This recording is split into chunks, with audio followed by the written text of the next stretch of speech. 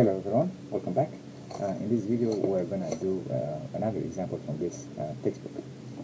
In this video we're going to look at the example from listing 4.19, which is a testing circuit for a stopwatch, which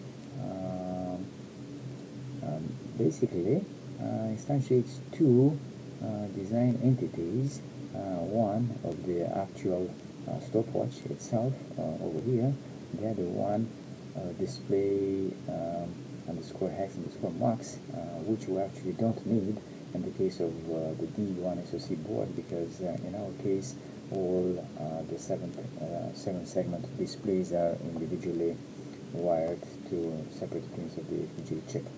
So I assume that you've already started and looked at what this design does. It's just a simple stopwatch.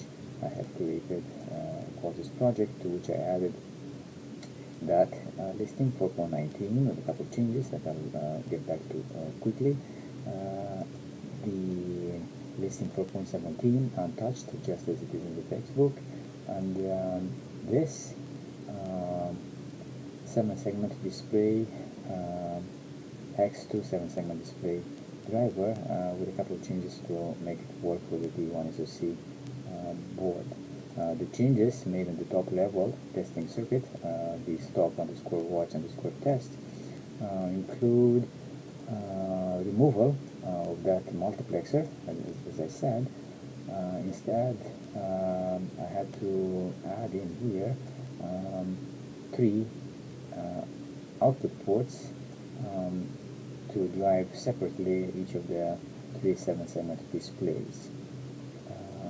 The architecture itself doesn't really have any more this entity over here. We do keep the stopwatch instance, of course. You see it over here, and in addition 3 instances, not 4, as I put here in this comment, of this hex to 7-segment display converter. So that is essentially it.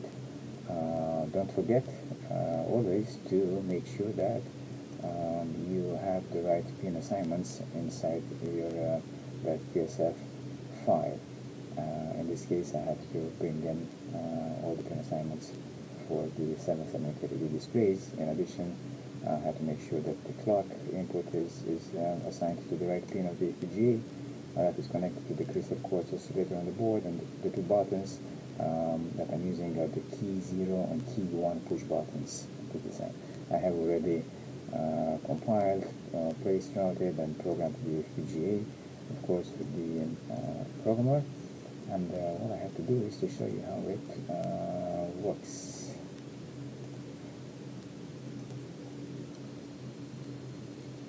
As you can see over here, this is key 0, that is clear, and this is key 1 push button, the go.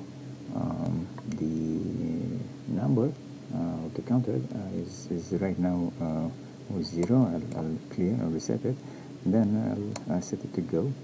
As you can see, it counts correctly. Stop, it stops. Continue. It works correctly. I can clear it again and then go again. It's a cool stopwatch design.